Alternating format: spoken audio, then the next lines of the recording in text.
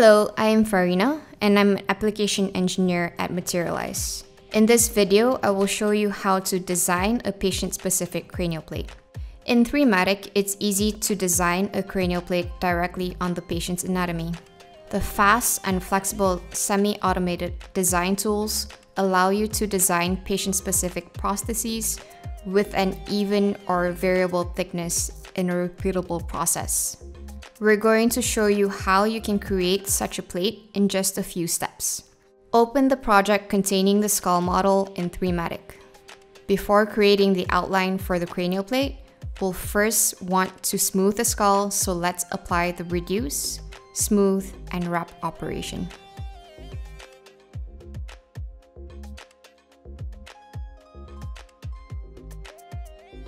We're going to use this wrap skull model to indicate the outline of the defect. Select the Create Curve operation and choose Smooth Curve as the creation method. Check the options Attract and Attach Curve. Now you can create a curve around the defect. Make sure to draw the curve close to the edge of the defect, but in a low curvature area, so there's tangency between the skull and the implant. Once you're finished, close the curve using the Close tool in the Curve menu.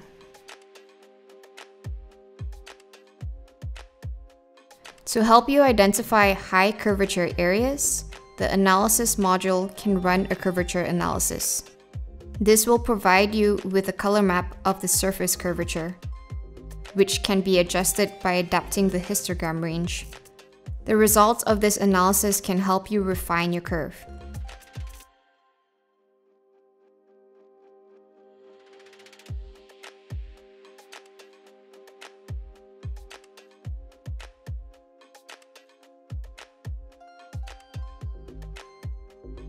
To edit the curve, click on the point you want to move and drag it to a new position.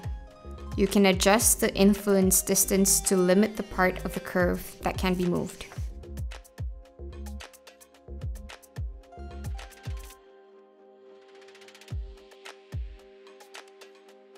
This next step is optional, but mirroring the skull can improve the symmetry of your final results.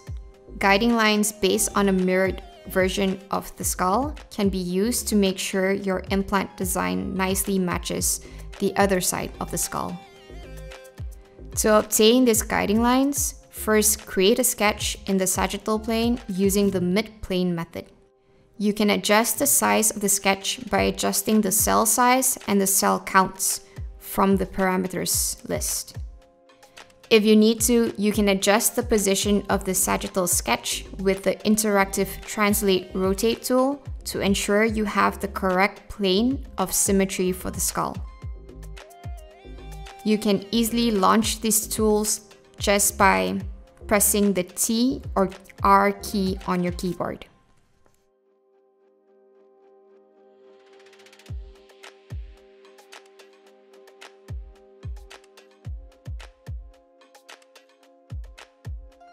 Now that the sketch is correctly positioned, you can create a mirrored copy of the skull using the mirror operation. Make sure you've checked the copy option. Duplicate the sagittal sketch and rename the result to Sketch Coronal. I'm going to rotate the sketch 90 degrees using Enable Snapping to easily rotate the plane in steps of 90 degrees. You'll want to move the rotated plane so that it roughly divides the defect vertically into two. You can adjust the mirrored skull using Interactive Translate to improve its positioning against the original skull.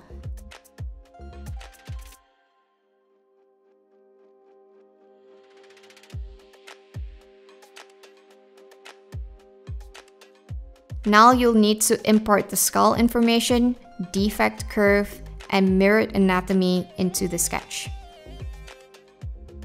The points where the sketch and the defect curve intersect will act as the starting and ending points for the guiding curve. Use the Create Spline tool to draw this curve. When you do this, try to match the mirrored skull as closely as possible.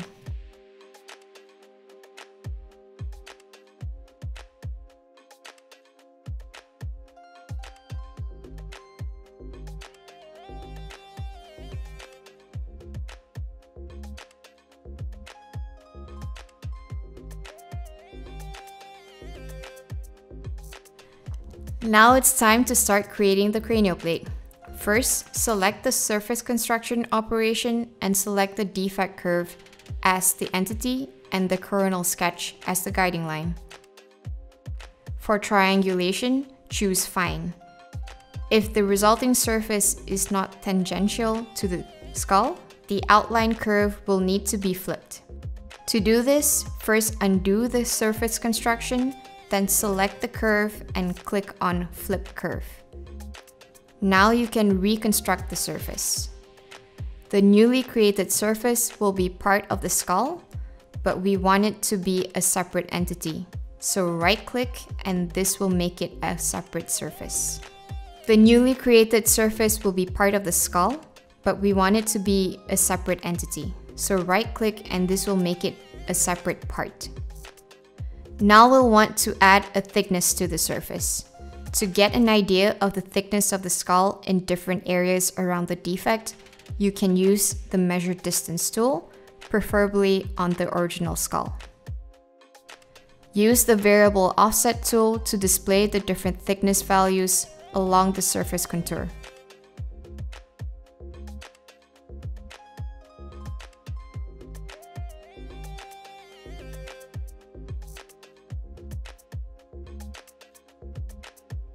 You can assign a local thickness value to one or several points on the surface contour and repeat this as many times as needed.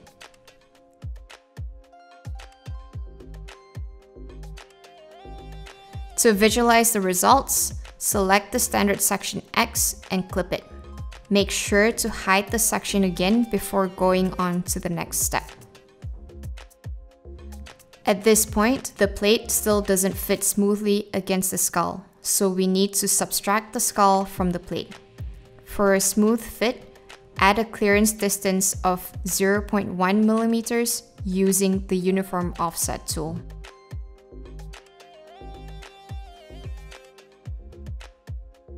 Before proceeding, you'll need to remove all redundant shells. To do this, go to the Mark menu and click on Mark Shell to select the skull.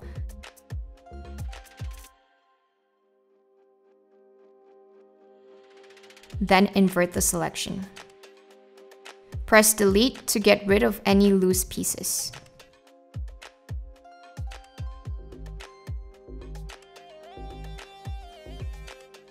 Now, to subtract the skull from the plate, perform a Boolean subtraction with the prostheses as the entity and the skull as the subtraction entity.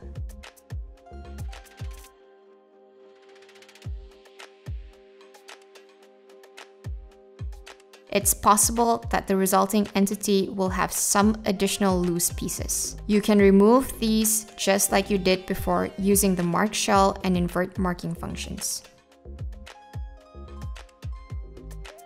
Now we're ready to finalize our cranial plate design. First, we're going to remove the obstructing material that's preventing the plate from having a good fit. Apply the undercut removal operation, selecting normal as the direction of the upper surface of the prostheses.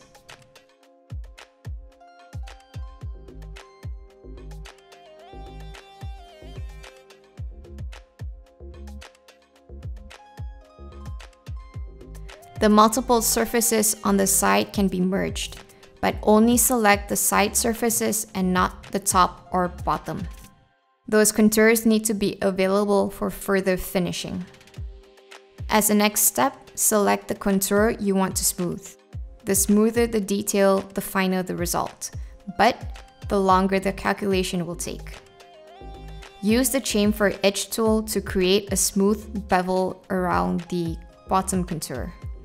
Select the outer contour of the bottom surface of the prostheses, set the distance and apply.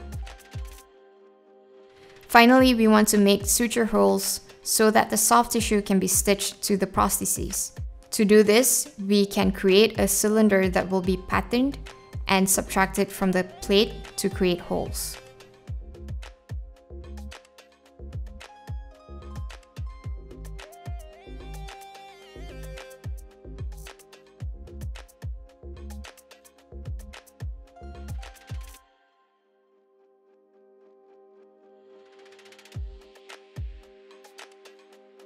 Place points on the prostheses where the holes need to be. You can easily create points by pressing Shift and Enter. Group the points that have been created. Using the point-based pattern tool, you can now pattern the cylinder. Choose Z as the direction.